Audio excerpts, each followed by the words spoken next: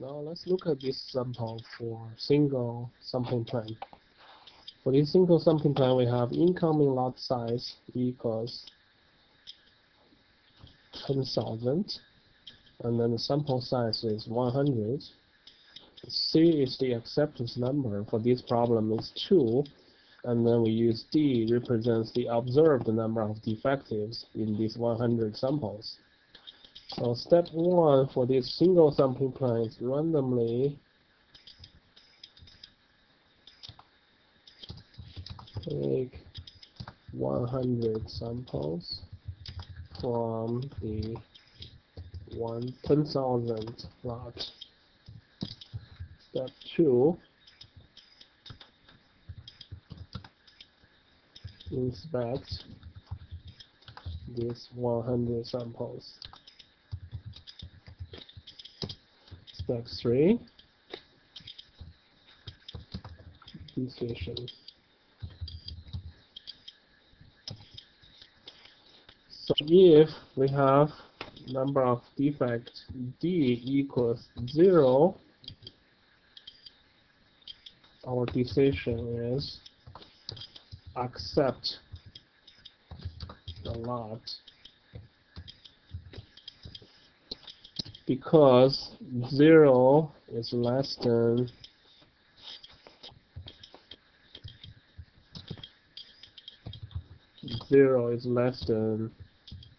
2, which is our acceptance number. So if we have number of defects D equals 1, again we accept the lot, because here 1 is less than C2. And then if we have number of defects equals 2, our decision is also accept the lot, because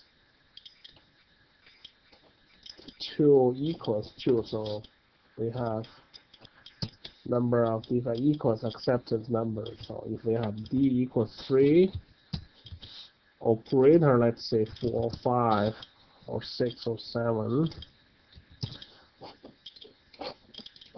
our decision is to reject a lot,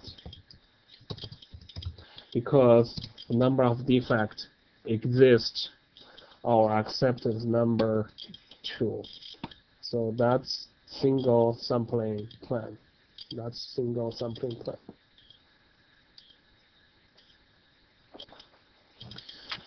And how to calculate the probability for single sampling plan? We have an equation here. The probability of accept a lot equals n factorial divided by d factorial times n subtract d factorial times p the power of d times 1 subtract p the power of n minus d. Now let's look at our scenario number 1 here.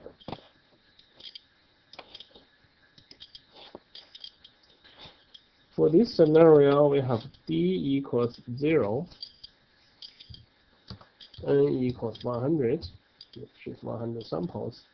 So we have n subtract d equals 100. And then what is p here? P equals the proportion of defect in this lot. So P here equals 100. Let's assume there are, for example, let's say there are 200 defectives. 200 defectives in the lot. So we have P equals 200 divided by 10,000, which gives us 0.02.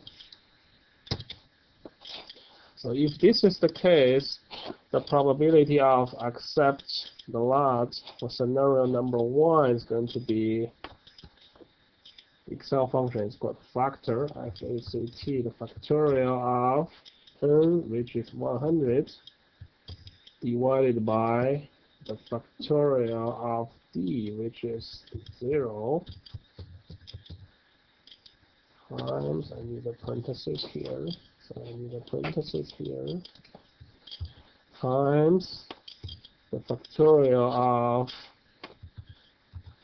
n subtract b, which is 100 again, I close parenthesis, times p, which is 0.02, the power of d, which is 0, and times parenthesis 1 subtract p, 0.02, the factorial of n subtract d, which is 100 subtract 2, 100 subtract 0.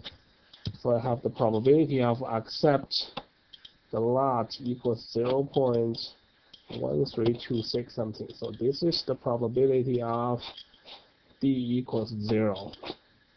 So these two. So here is the probability of d equals 0. And then we can also find out what is the probability when d equals 1. So equals 100. So n subtract d equals 100 subtract 1, which is 99. And then we have p again equals 0.02. So at this scenario, so this is when d equals 1, we have the probability equals the factorial 100 divided by factorial 1, that's d equals 1, times factorial 100 subtract 1, which is 99, times 0.02, that's p, the power of 1, times 1 subtract p, 0.02, the power of n is 100 subtract d, so we have the probability equals 0.27065. So this is the probability of n of d equals 1, so that's here. And then use the same equation, we can calculate the probability of when d equals 2, n equals 100, and subtract d equals 99, 98, and p is 0.02.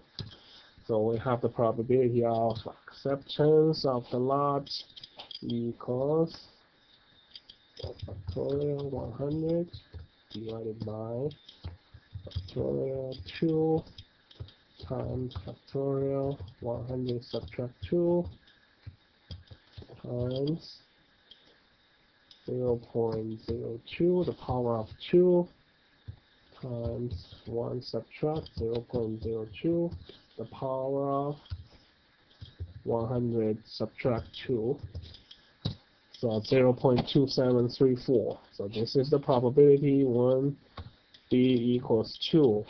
And we add these three up. This one plus this one plus this one.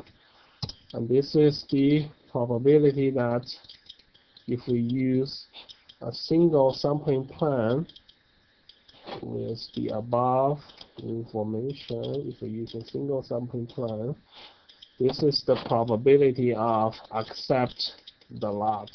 So this is the probability of we accept the 10,000 lots with sample size equals 100 and acceptance number equals 2, single sampling plan. So that's the example of single sampling plan.